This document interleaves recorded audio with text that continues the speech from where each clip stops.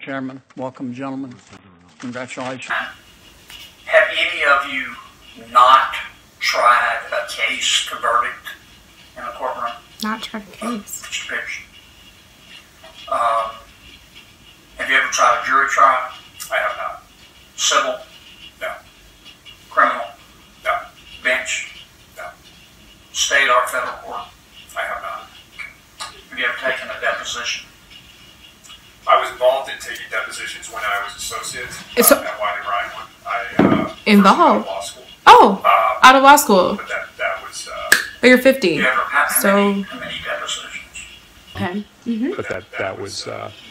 You ever how many depositions?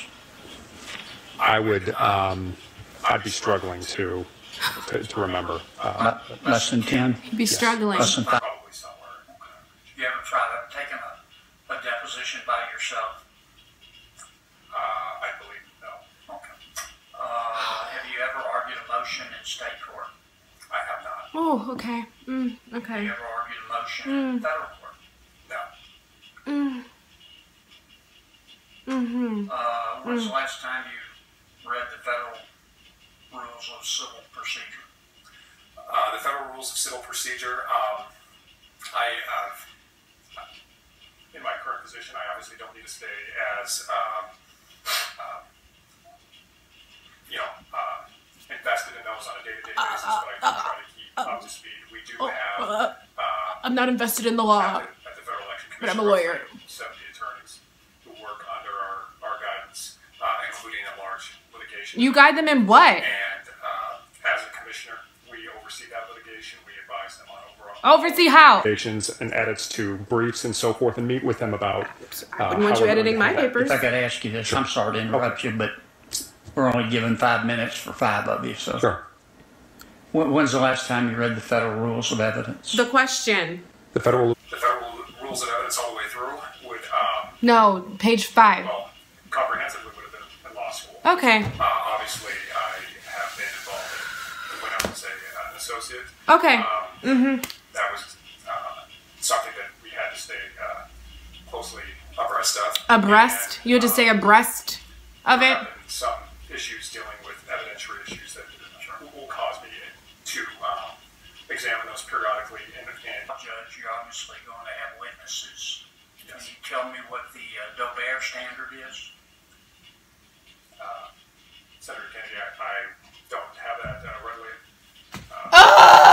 But I would be happy to take a closer look at that.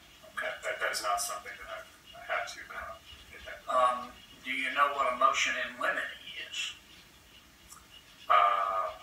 Yes, I have.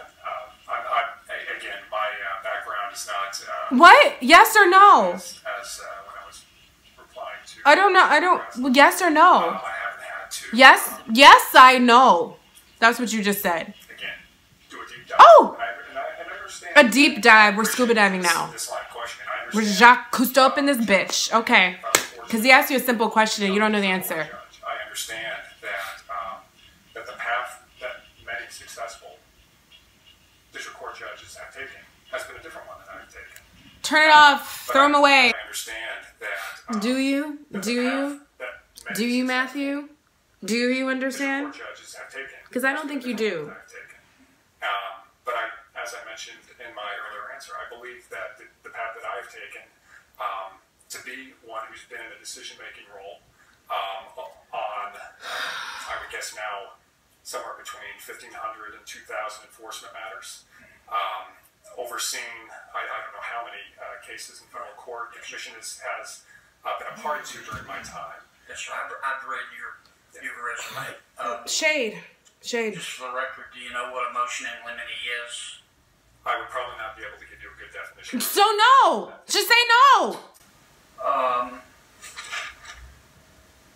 Do you know what the Younger abstention doctrine is? I've heard of it, but You've heard tell. Abstention doctrine. I heard. You'll all see that a lot. I've heard tell of legal concepts. I've just never. I've never dabbled in them, Any of you? even though I get paid to do so. Okay. No. Any of you ever belong blogged in support of the Ku Klux Klan? No, Senator. Okay. Let the record reflect everybody said no, Mr. Chairman. The record will show that. Thank you, gentlemen. I wish we had more time to spend together. So he just asked. Overseen, I don't know how many cases. This is actually good news, everyone. Follow your dreams, reach for the stars, and you might just get a job you're really unqualified for. I, for one, have always wanted to go to outer space. Math was not my strong suit in school. Neither was science, engineering, anything like that. But if this is the way that we're gonna do things, I don't see why NASA shouldn't hire me today. I guess that's good news for all of us. In addition to the gigantic tax break we're gonna get from Trump, we can also just do whatever we want to do and really ruin other people's lives in the process, just because we feel like having a title for something that we've never done. So should all be great. Those terms that he did not know, and I found out this from asking my sisters who are both lawyers. One of them, she doesn't usually answer me and like look at the like crazy things that I post to her because she doesn't have time, but she looked at this and she said that she was at work. She fell out of her chair. She gasped so loud that 2 other people came in the room. Then they called 2 other associates to come over and watch too. It's literally would be like if you were a chef and you didn't know how to turn the stove on. I was gonna say make rice, but I don't like making rice. There's a lot of opportunity for error in that, and I would just leave it to the experts. I buy rice frozen from Trader Joe's. I don't like it. I buy frozen rice. This is why like our voting rights are being taken away and stuff like that. And then the last question. Have you ever blogged for the KKK? Is this where we are in society, that this is a normal question? Hi. Do you have experience working in retail? Have you ever blogged for the KKK? No? You're hired. What the like what's going on?